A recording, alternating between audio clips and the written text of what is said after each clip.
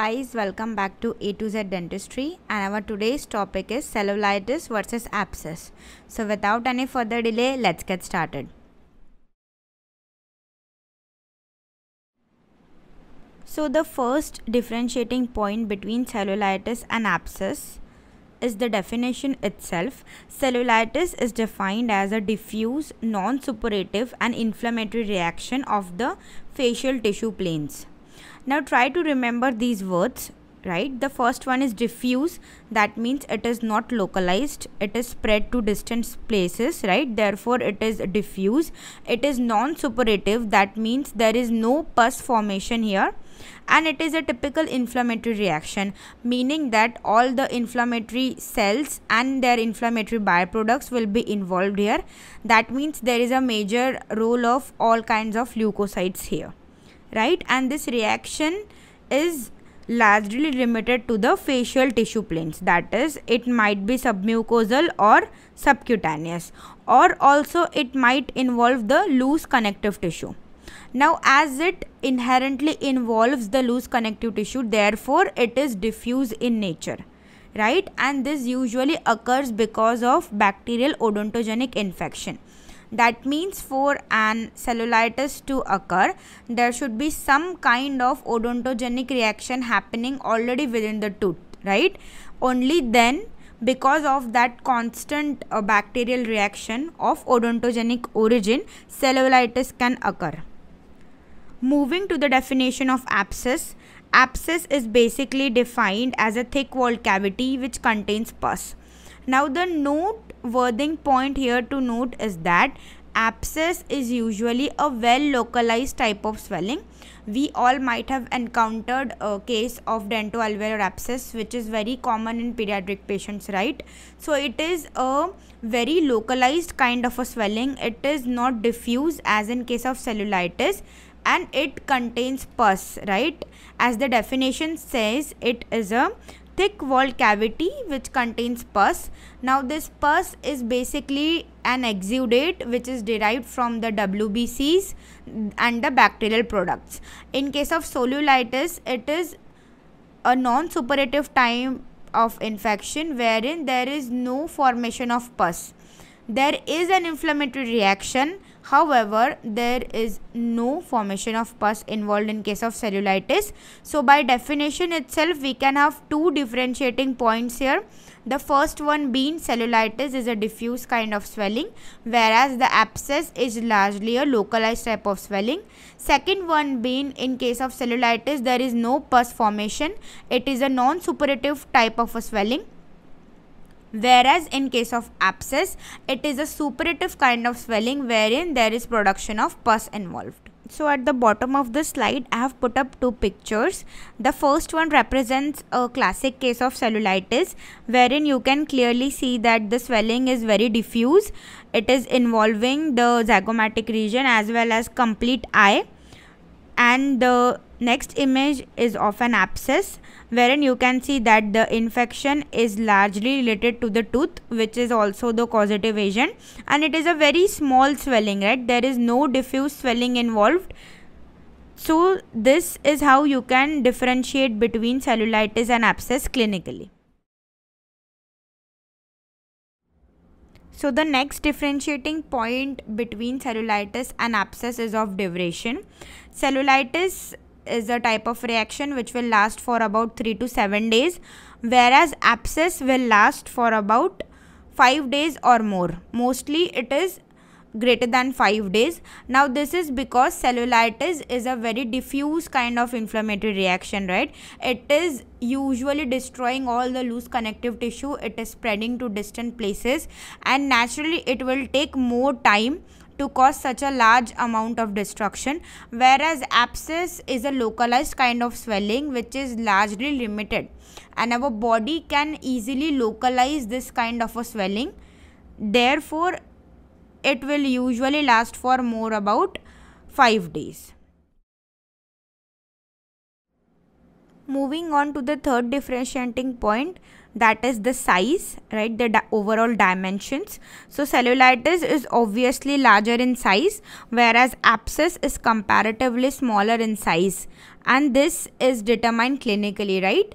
As we have already discussed, cellulitis is a diffuse kind of a swelling, right, which has a more amount of destructive potential. Therefore, the size of the lesion will be very large. Cellulitis will involve more of a distant places, right? Do remember that both of these things are originating from the chronic infection of the tooth itself, but the destruction potential will be more in case of cellulitis, right? However, in case of abscess, the area which will be involved will be a very smaller in size. The lesion overall will be very smaller in size when compared to that of cellulitis. So I have put up two pictures here again. As you can see in the first picture, the lesion is involving whole of the zygomatic area. It is also involving whole of the nose of one side, and also the orbital area. The periorbital area is largely involved in case of cellulitis. In the lower picture, we can see that the abscess is largely related to a very small area as compared to that of cellulitis. From this picture, we can see that maybe the infection would have originated from molar or premolar area, and it is largely limited to that area itself, right? It is involving the lower border of the mandible, and hardly it is spreading to the angle of the mandible. So largely it is a related type of a swelling, whereas in case of cellulitis, it is involving a much greater amount of area. So this becomes our third differentiating point. So moving on towards our next differentiating point, that is based upon the localization. So cellulitis, as we have previously covered, is a diffuse kind of a swelling which does not appreciate any kind of boundaries. It will freely invade the submucosal as well as subcutaneous plane, and therefore it will result in a very diffuse kind of a swelling. However, in case of abscess, the swelling will be very circumscribed. It will be a purely localized kind of a swelling, right? So our differentiating point would definitely be on the basis of the localization, in which the cellulitis will be a diffuse kind of a swelling, whereas our abscess will be circumscribed or localized type of a swelling. Moving on towards our fifth differentiating point, that is based upon the palpation. So cellulitis is basically hard and tender on palpation. If you remember, we have already studied in third year that cellulitis, it's somewhat a cardboard type of a swelling, right? So it is hard in consistency and it will be tender. However, abscess will be fluctuant. We can elicit fluctuation in case of abscess, but fluctuation cannot be elicited in case of cellulitis. So this becomes our fifth differentiating point between cellulitis and abscess. So our sixth differentiating point between cellulitis and abscess is based upon the overlying skin. In case of cellulitis, the skin will be thickened and it would be cardboard-like hard. As we have already covered in the consistency part, cellulitis has a hard kind of consistency which is more of a cardboard-like type of consistency. The skin will be thickened, right? However, in case of abscess, it will be undermined and the skin will appear shiny.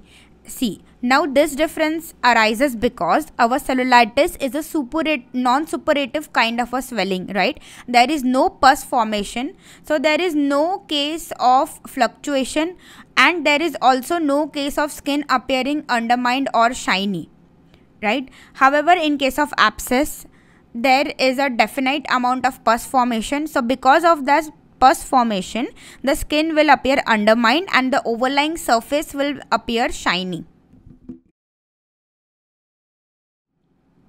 So our seventh differentiating point is based upon the temperature of the overlying skin, right? So in case of cellulitis, the temperature of the overlying skin will be warm, right? It will feel as slightly warm or slightly rise of temperature as compared to that of the adjacent skin. However, in case of abscess, the temperature would be just moderately warm, right? So our sixth differentiating point is based upon the temperature of the overlying skin, and this you can appreciate by palpation. Moving on towards our next differentiating point, that is based upon the loss of function.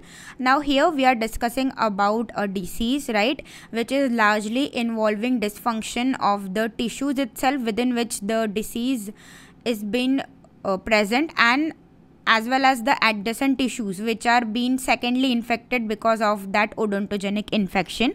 So in case of cellulitis, the loss of function is severe.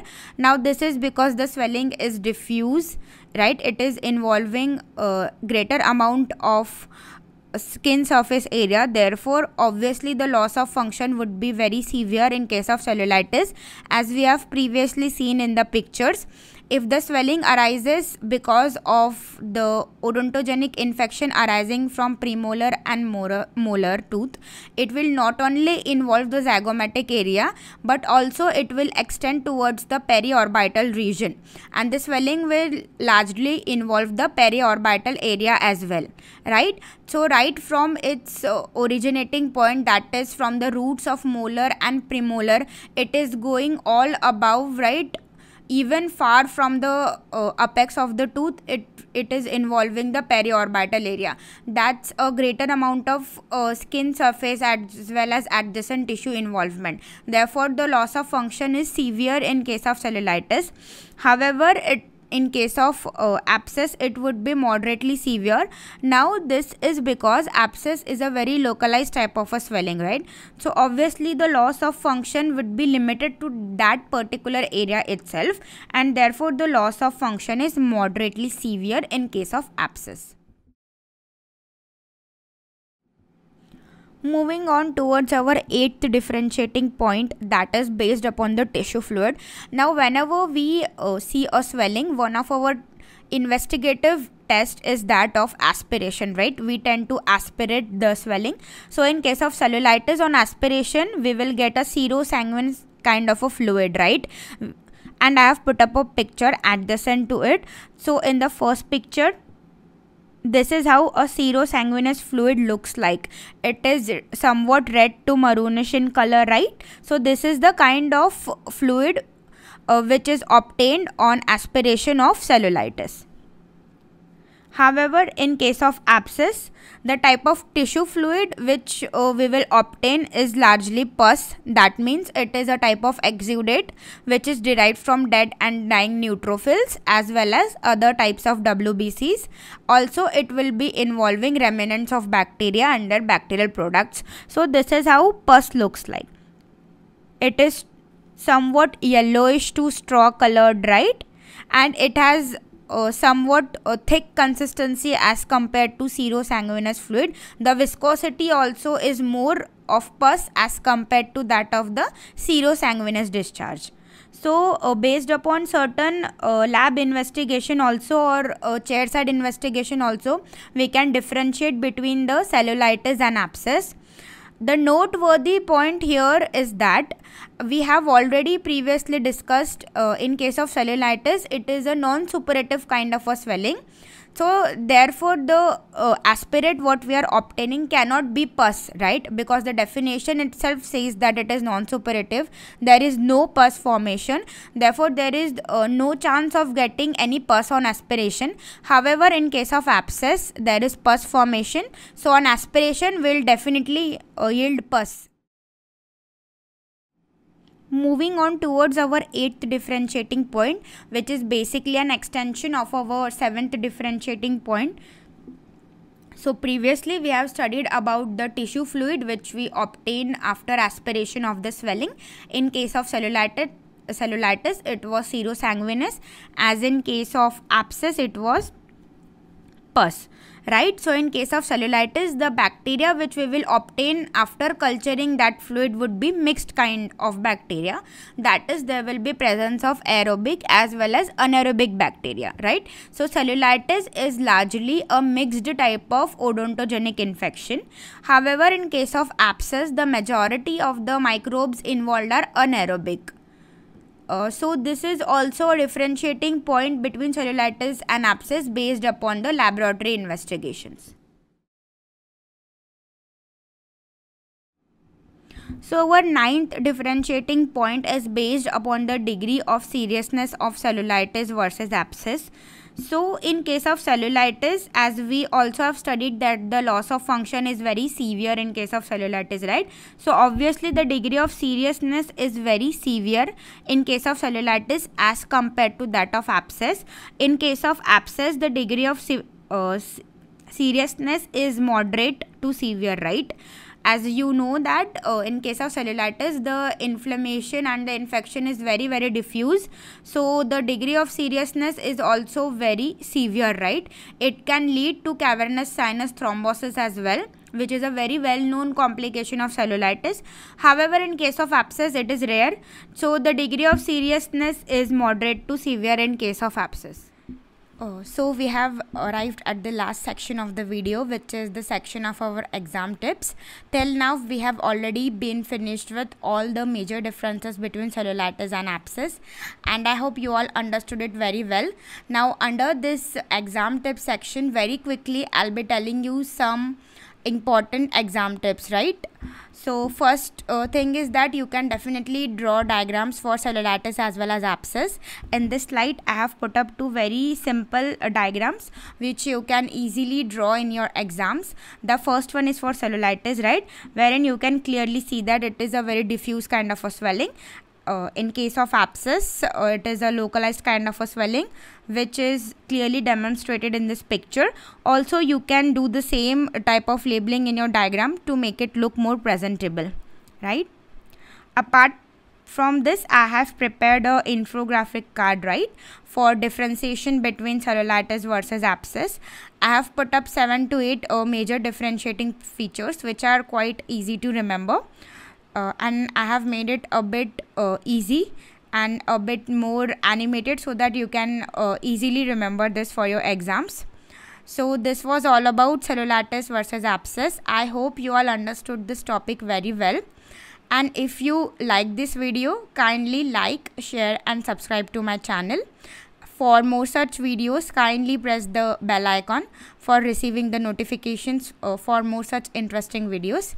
Till then, bye-bye, take care. This is Dr. Snail signing off.